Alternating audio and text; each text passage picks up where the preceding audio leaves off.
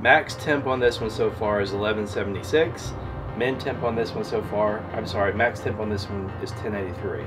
So we've got 1176 over here, 1083 over here. Okay, that was your intro.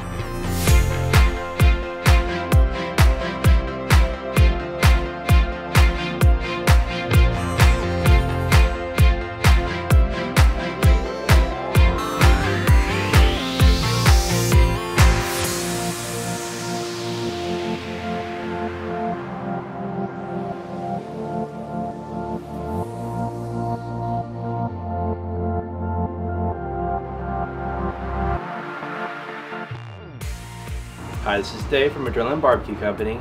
Earlier today we did a comparison test between the Slow N Sear and the Big Green Egg using Big Green Egg's perfect steak recipe, and we demonstrated how the Slow N Sear actually competes with the biggest, baddest searing machine out there as far as grilling steaks. When we got done with that, we thought about the question that we knew you were going to ask: why cook at 650? If the recipe, you know, it says 650, but can you cook hotter than that? So we've got a full load of charcoal over here, full load of charcoal over here. We're using a ThermoWorks BBQ thermometer with ceramic probes that actually read temperatures over 2,000 degrees. And we just let these run with the lid on, even though we seared with the lid off, and I would expect these temperatures to climb with the lid off. We decided to do a lid on to lid on comparison just to keep it equal. The results might be a little surprising. A lot of people buy Kamados because they think it's the hottest thing in the world.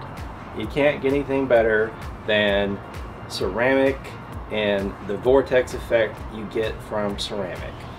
You've got more airflow over here, you've got larger holes, you've got ceramic holding in the heat. It just makes sense that's going to get hotter. Over here, we've got a thin, metal, inexpensive kettle. The difference is this kettle has a Slow N Sear in it. And because of that, the maximum temperature we've read at grate level on this cooker is 1196. It's actually, my hand is actually getting a little burn just holding it right here. 1200 degrees. 1200 degrees. The egg right now is at 1049, and the max temperature we have read so far is 1083. What we're going to do is we're graphing this data. We're going to keep letting this go.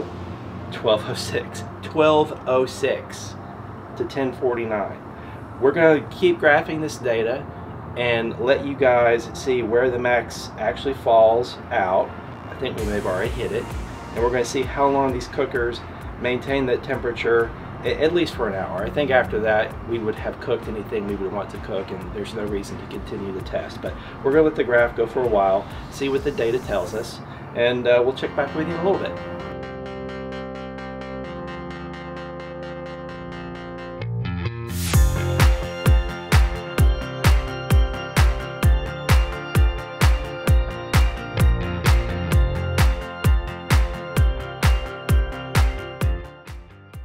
So this has been an interesting evening. We just got through running a second test on the kettle because the first test was almost unbelievable. Max searing power over here was 1206 degrees. Max searing power on the egg was 1083. So leader on the market for searing power, 1083, Slow N Sear, 1206. And throughout the test, which lasted about 50 minutes before they started losing steam, the Slow N Sear was hotter than the Big Green Egg by a nicely measurable margin. We've got data. We're going to make a graph. We'll show that to you. I think that's really exciting. In fact, we thought that was so exciting. We ran the test again just to make sure that there was not some anomaly that we just missed in the first test. So got the data here. I'm going to hand this off to Justin so he can show it to the camera, and we want you guys to see the app actually recording the data live. So this was the first test, and then this is our second run. And as you can see right now, it's 1117 degrees.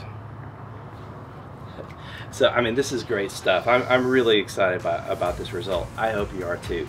Slow N Sear has searing power that even exceeds what's commonly considered to be the leader on the market. If you want more information, visit our website, abcbarbecue.com. Check out the videos on our channel, hit the subscribe button, leave a comment, let us know what you think, give us any questions you have, and remember, at Adrenaline Barbecue Company, we didn't invent the kettle, we perfected it.